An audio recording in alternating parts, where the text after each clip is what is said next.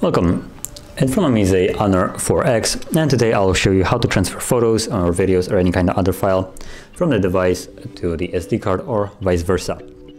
So to get started, you want to open up the Files app, which is this yellow folder right here. And from here, let me just go back to the original place where you actually open it up. So you'll see this.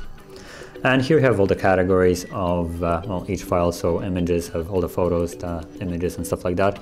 Audio will have all your music, videos, well, you get the point. But this doesn't really help us because it doesn't really allow us to, well, know where the file is located at the moment. So for instance, you can go into images, like right here, and then into camera, and you have two images, but you don't know where they're located at. So once you select them to copy them, you will be just copying them to whatever you want, but the photos might already be there. You don't really know that because it doesn't show it. So I advise on actually going to local, and from here you have the two different storages separated. So you have internal storage and the SD card. Now I already know that my two photos that I have as an example for transfer are located on the SD card. That's where it saves it by default when it detects an SD card. Now screenshots and stuff like that will be still saved to the phone itself.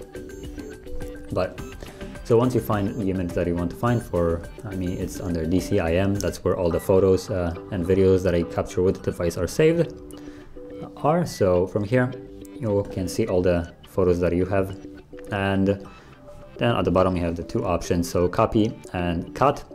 Now it all depends what you want to really do. For instance, I can just copy it. So once you tap on it, it will give you the option to start selecting it.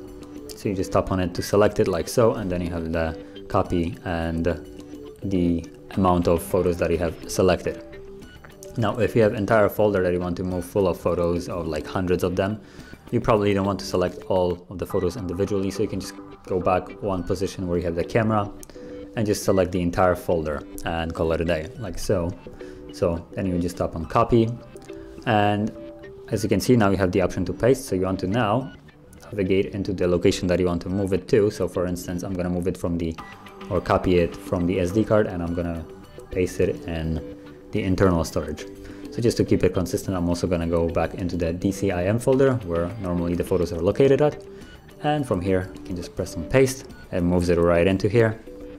And just so you can see, it's under DCIM, and if I go back into the internal storage. So, but because I chose copy, the two photos are also located on the SD card as well, as you can see now.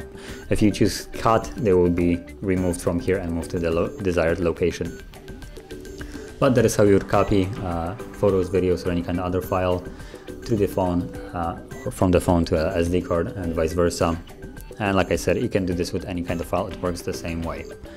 And if you found this very helpful, don't forget to hit like, subscribe, and thanks for watching.